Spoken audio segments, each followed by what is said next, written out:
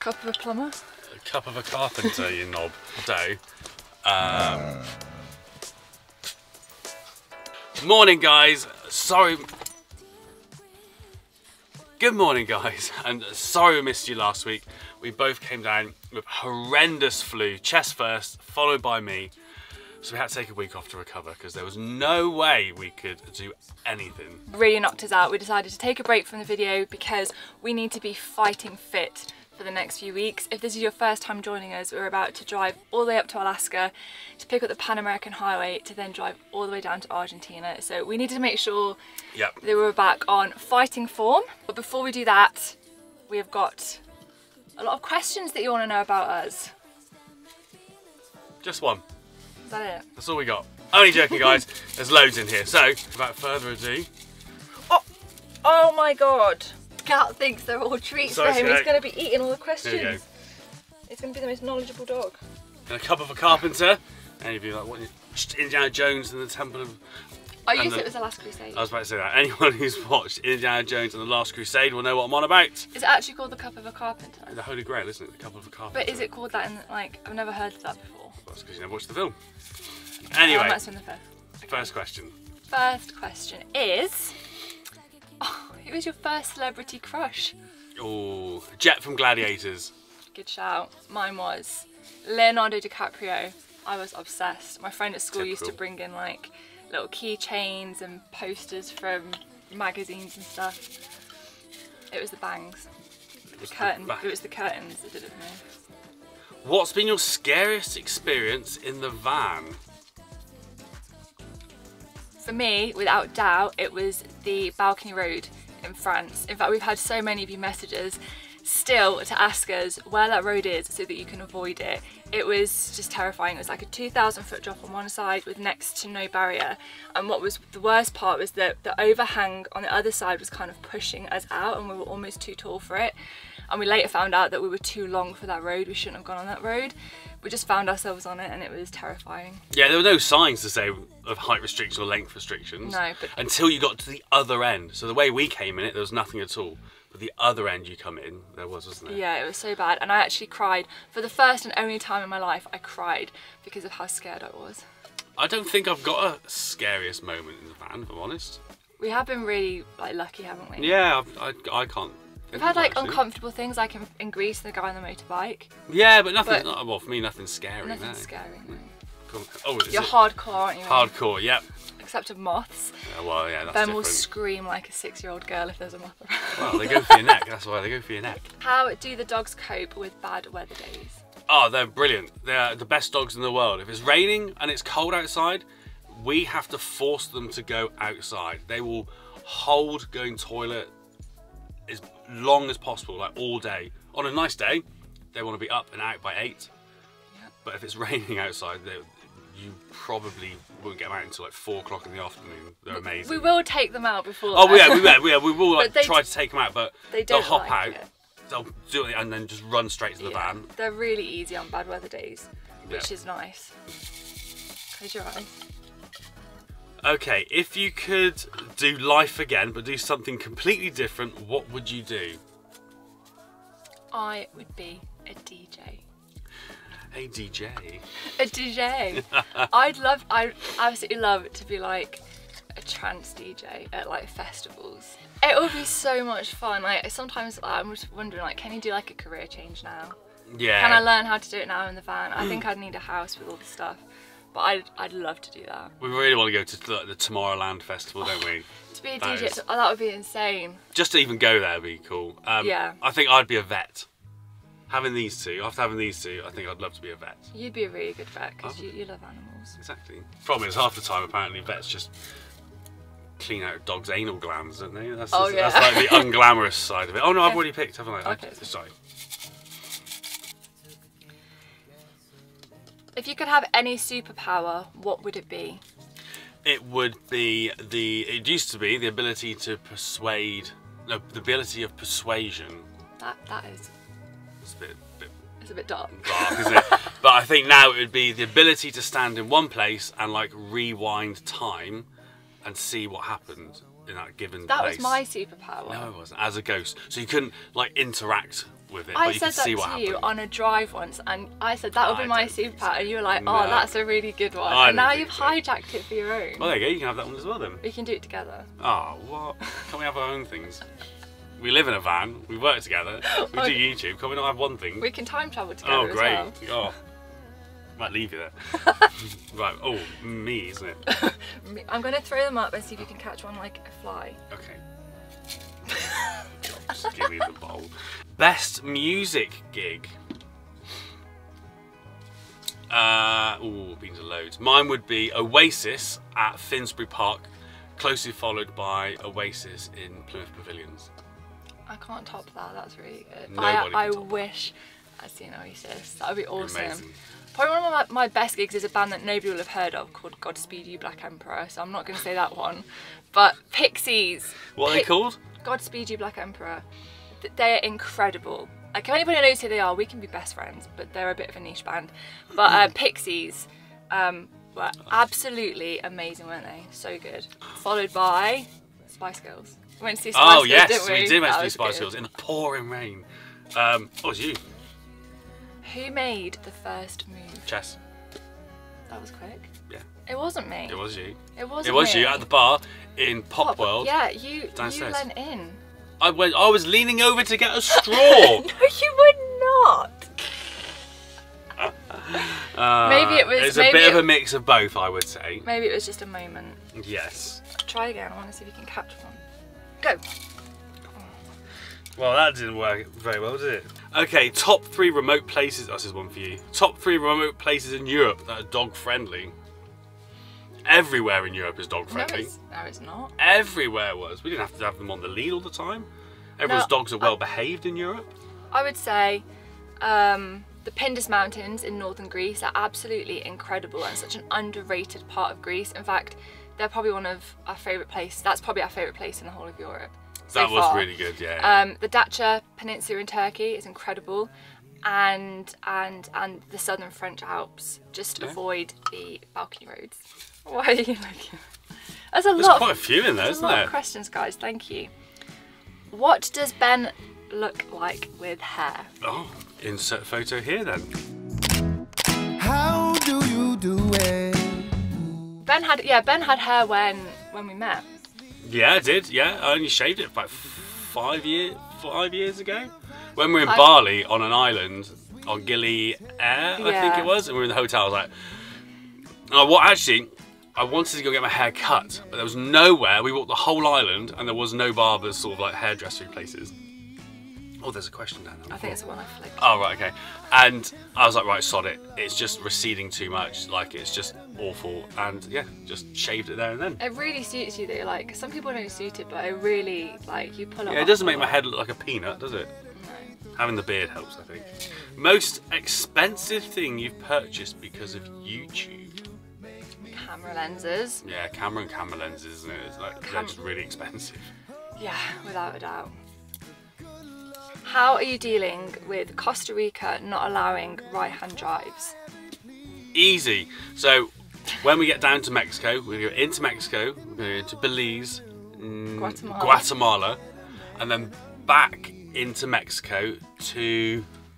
Ship from Veracruz down to Cartagena in Colombia. Yeah. Because if you didn't know, Costa Rica and Nicaragua both have a full-on ban on right-hand drive vehicles. You can't even transit them as a tourist. It's a big no-no, and there's no other way. Like, those countries block the route south, so we'd have to drive through them to get to Colombia. So we're going to ship from Veracruz in Mexico down to Colombia, and it also deals with the Darien Gap, which is that little bit of jungle between Panama and Colombia where there are no roads. It's all like really dodgy, like lawless area. So you have to ship around the Darien Gap anyway. We're just going to be shipping a little bit sooner. So Right, next. There we go. black belt in origami.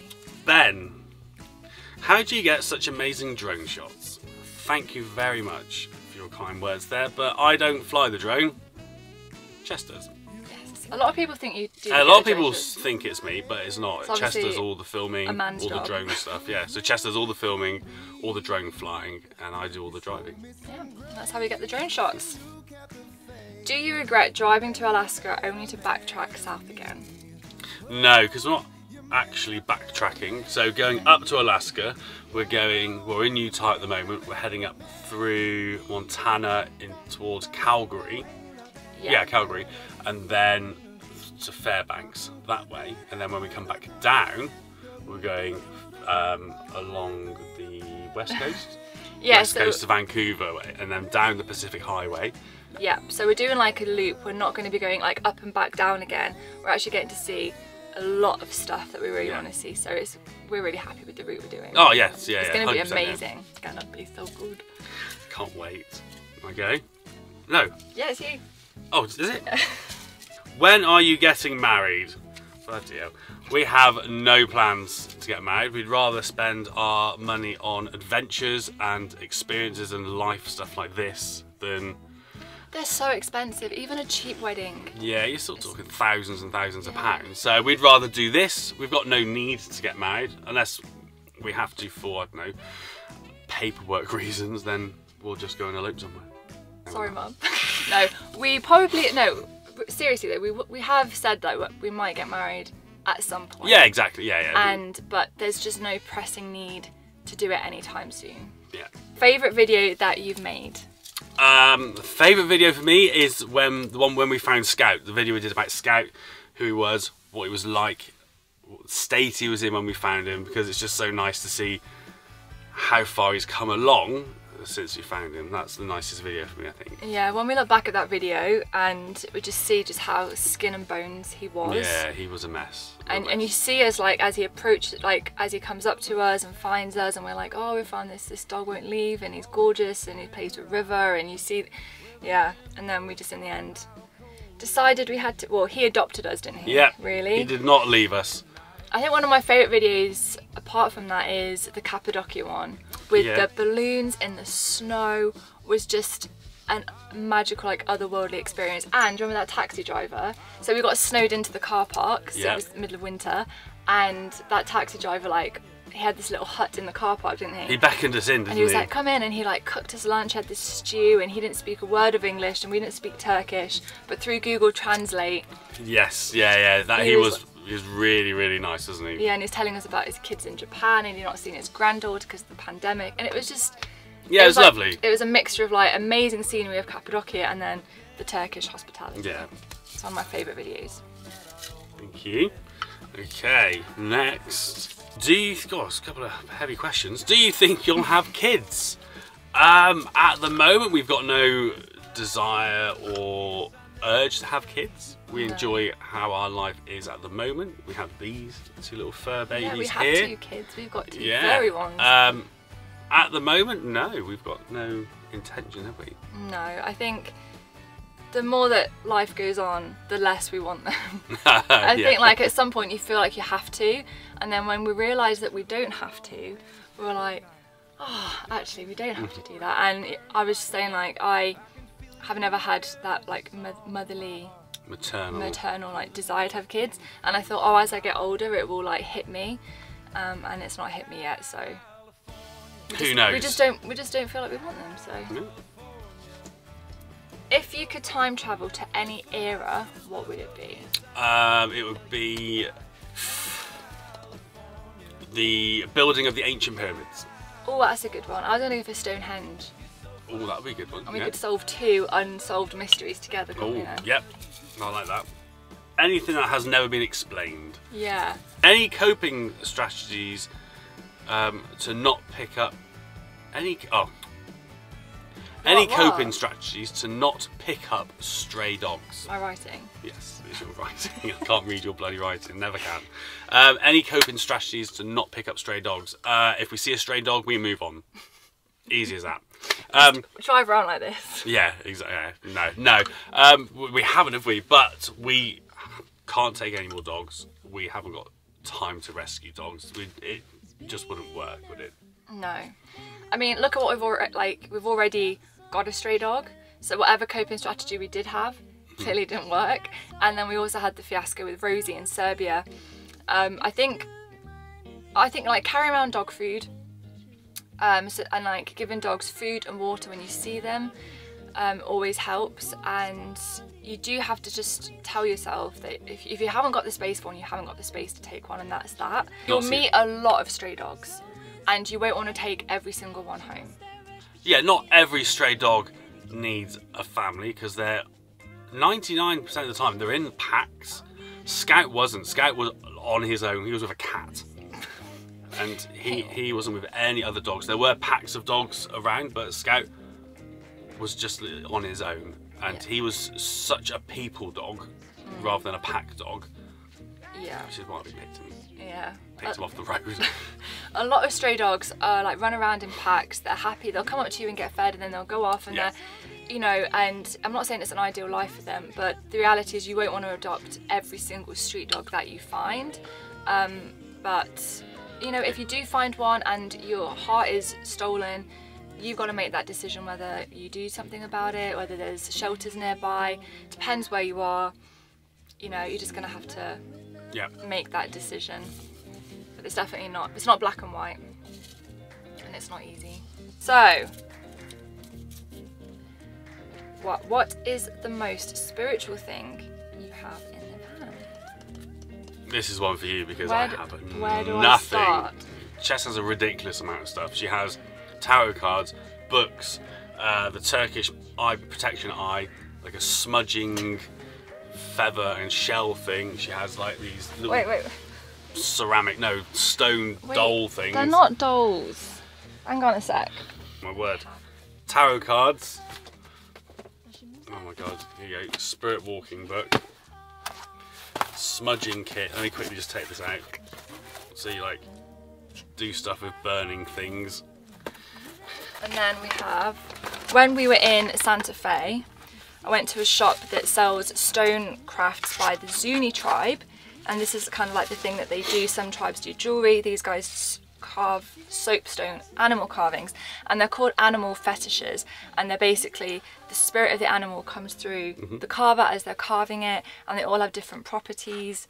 And apparently when you go into the shop, and it's like the fetish chooses you. You don't. It's like the wand in Harry Potter. Oh my god! It's like they choose you. You don't choose it. And for anyone who knows the cool Blackbird story, I was really drawn to this one, which is a little white bear, which is, I found out afterwards, for like protection when you're traveling and stuff. But I didn't realise at the time until I went to like buy it. And the guy there said, oh, have you seen, this is from somebody called the Quandalacy family, and you can see it's got all this medicine gemstones on its back, and this top one, it's like a blackbird. So that was pretty strange. Yeah, I've got the little medicine one, and I've got the little corn maidens. We've also got some mugwort from Salem, which is good luck for travellers. Oh yeah, we do, yeah. We've got that little pack from there. I don't know what mugwort is. It's a herb. Oh, it's a herb, there we go. So we've got a herb, we've also got basil, coriander. Oh, it's my go. Is it? Yeah. Do you argue, and how do you handle it? Yes, and not very well. No, yes, of course we argue. We live in a van, we live in a van, we travel in the van, we have our own business, we have a YouTube channel, we do everything together.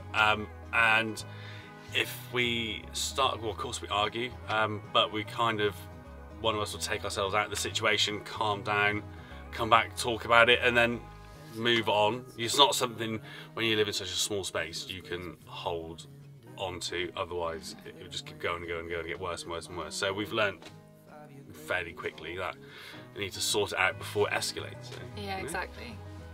That was, yeah, it's true. And I think we're both quite like strong personalities, and so we do clash sometimes, and we do have different ideas of things, and especially if we're not in the right kind of frame mind to communicate properly, we can just very quickly go into like a, you know, and I think being in the van, you just have to, sort it out straight away. Yeah, you can't go to work and get away from it.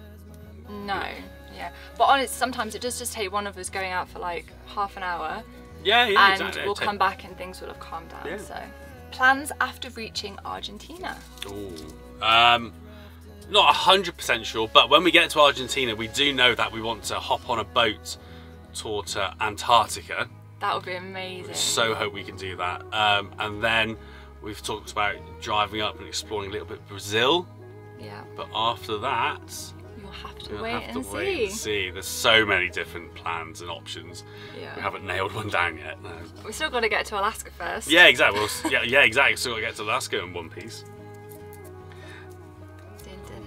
God, half this video is going to be unfolding these. Yeah. Okay, most spontaneous thing you've ever done. I think for me, quitting my career, selling my flat, selling my car, and all my possessions.